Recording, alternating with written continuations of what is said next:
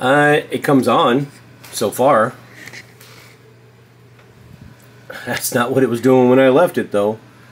Yeah, let's take a look at a few things.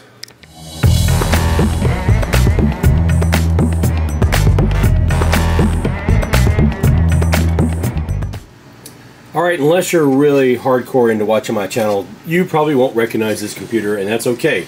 I built this for Amy a couple years ago. We've done a little bit of playing around with it, including changing out a video card at one point because she wasn't using as much power as she needed to. Originally, I just let her borrow the video card because she needed 2 monitors. We're not even sure what the actual need is yet, but one of the things we're probably going to do is this has a 3200G in it. We're going to swap it out for something a little bit more powerful. She still doesn't use it enough to need a video card, except for the processing on the CPU or the processor itself. So we'll probably go with like a 4600G, or maybe I'll order a 5600G or something like that. I don't know.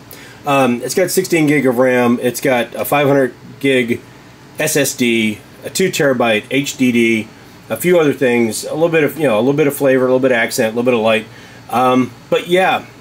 I'm going to take a look at it. One of the things I am concerned about is, and you can't really see it from here, but there's a lot of screws missing. I mean, and a lot of screws, I mean by there's only 2 holding it in. So I'm going to have to address that fact. And yeah, we're just going to plug it in, see what it's running, see what needs to be updated, and we'll go from there. So there were some developments with Amy's computer along the way. In addition to missing some of the screws, none of the RGB worked. Some of the programs that were supposed to be controlling the RGB were completely missing and taken off of her system, and that's not the way I left it when I set everything up for her. The video card being used is an RX 560 4 gig, not very powerful. I was not going to leave that in the machine. I was just going to go ahead and upgrade it to a 4600G, which should have worked fine, except for she decided that she was going to do she wanted to do some light gaming, and I opted to go ahead and leave that in there. So we're going to go ahead. Did run some tests with the 3200G, which is a 4-core 4-thread, and then the 4600G, which actually came out of Nate and Nessa's old pre-built HP. Put that in there, updated the BIOS, put that in, and it ran okay, but I figured if she was going to play some games, that maybe I would give her at least a fighter's chance of playing something besides just solitaire or a few things like that.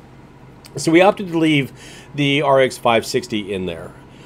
We did go ahead and, well, I did put screws, secured the motherboard back together. Part of the problem was not only were there screws missing, but when you moved the case around, you could hear a lot of the screws rattle inside the case. So I don't know what somebody's plans were or what they were thinking, but there were several of the screws that were in the bottom of the case that were just kind of rattling around.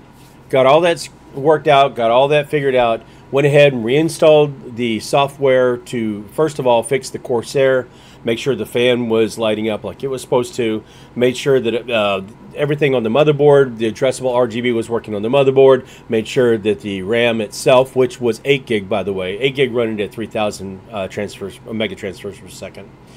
Made sure that was all running fine, and just to make sure that everything was buttoned up, and this would be, I don't want to say foolproof, but at least not give her any issues if she wanted to go ahead and start downloading some things, or maybe not necessarily first-person shooters, but some light gaming or some games that she might find on Steam or Epic Game Store, which we also set her up with.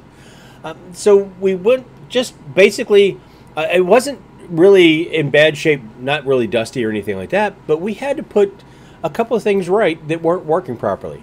And definitely not the way that I left it with her the first time, but I think she was very satisfied with it this time.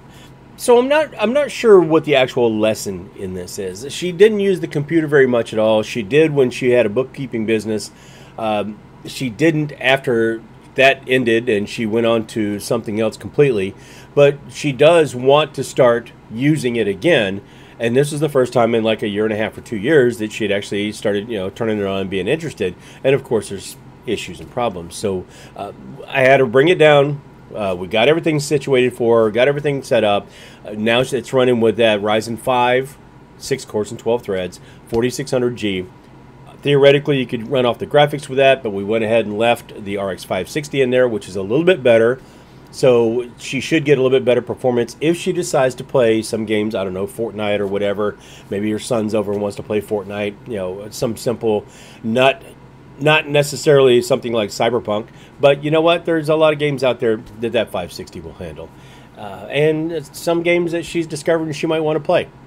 One screen, that's all she's going to be using, but theoretically we probably could set it up so she could use 2 monitors, but I don't think that's going to be necessary.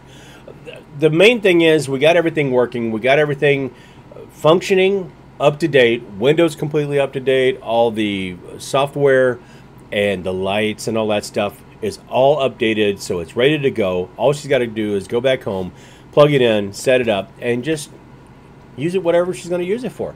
Whether it's games or social media or checking her email or starting another business, she should be just fine. So, yeah, a little bit of a trip down, I don't want to say memory lane, but a little bit of a revisit to a computer that I set up for her in the beginning that we thought was going to be more than she needed. And turns out, after a while, she couldn't even use what she needed it for because there had been other things involved. But anyway, we got her squared away. She's good to go, and now she ought to be happy, and this computer ought to be good for at least, I don't know, if she starts gaming heavily or using more demanding games, we might have to upgrade at least that video card in 3 or 4 months or something. But for the time being, it's going to run her well, and with that 4600G, that Ryzen 5, we should be in good shape for, you know, the foreseeable future, at least for what she needs it for. So, yeah, that's it. So, yeah, just because I build a computer and give it or sell it to somebody doesn't mean that I forget it forever, and doesn't mean I don't ever work on it again, and doesn't mean that it doesn't have, like, I guess, lifetime tech support. It's one of those things that I'm always going to, you know, in the back of my mind, it's like, hey, look, your computer might need an upgrade or might need to be cleaned or work or whatever, and let's check it out. And that was the case here. So, yeah. There it is, in a nutshell. It was a revisit, and it was pretty fun, and it was good to be able to take a look at the computer again and see how much I've learned since I built that for her a couple years back. Well, I guess now it was probably 4 or 5 years ago now. It was, yeah, it was quite an experience, and it was fun, and I'm glad that I got a chance to see it and make sure that everything is working for her again, working well. So that's it.